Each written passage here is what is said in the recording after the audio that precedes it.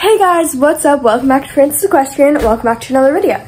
So today is another lesson vlog. So I have a lesson on George again today. So I thought I would do another one of these because it was pretty easy to make last week. So yeah, let's go ahead and head to the barn. Okay guys, so we are now at the barn. I'm running a little bit late. I have like 10 minutes to tack up. So my filming is probably gonna be horrible because I have to rush. But yeah. But here is George. Yeah, we're just gonna brush and tack up now.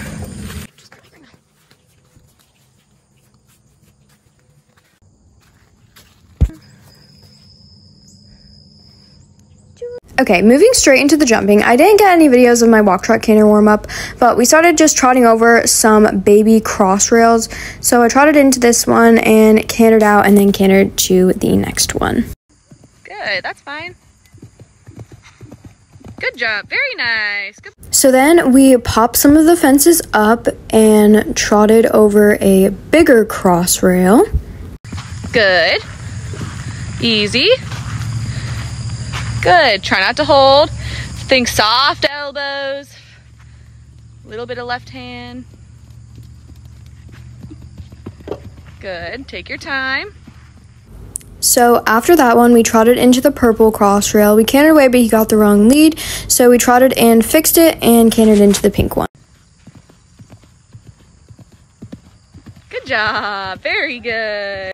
So then we began cantering into some more fences. So we cantered around to this purple jump and then cantered away and cantered to the pink one as well. Good boy, take your time.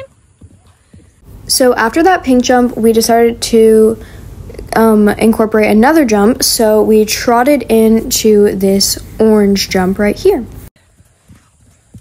Good boy, nice job. Then we decided to canter the whole thing. So cantered over purple, pink, and then orange. So I'll just let you watch that. Try to keep your elbow soft so it's kind of a, you're following his pressure rein. Very good. Not a, I'm holding you really, really tightly and you're gonna wag your head rein. Good, easy. Look up, look at orange. So for this next jump, he got kind of a weird spot, but as long as he's still confidently going over it, then it's fine. Then we decided to do again. This next course was kind of messy, so we go into purple and he knocks one of the rails down, but I mean, he didn't care about knocking it at all, so that was really a good thing for him. And then he took a long spot to pink and I got absolutely launched. Then he got the wrong lead after, so I trotted and fixed it and we cantered into the orange jump.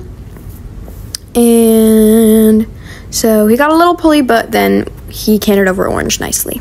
Then we did the course again. He chipped purple, but I'm okay with that. Get your jump. Don't lock out your elbow. Don't do it. Good. Going into the pink jump, he took a long spot and I got launched again, but oh well. We wanted to end on a good note, so we just cantered into purple. Then I finished up my ride and hosed him off.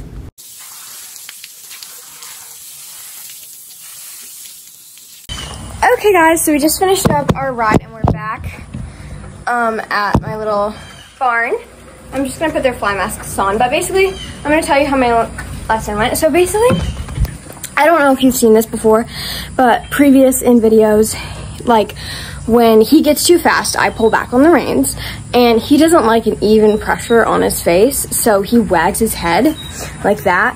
But today we kind of learned, instead of like when he gets too fast, instead of pulling on him with even pressure, I just pull one rein. So he can kind of tilt his head to the side and turn a little bit, but he has to slow down and he can't wag his head. So once I kind of learned how to do that, the ride went a lot better. But he was a super good boy. I didn't get like a ton of videos during our ride, but I got some of the jumping. So yeah, I hope you enjoyed. As always, thank you so much for watching. Consider subscribing to Princess Equestrian, and I'll see you guys in the next video. Goodbye, everybody.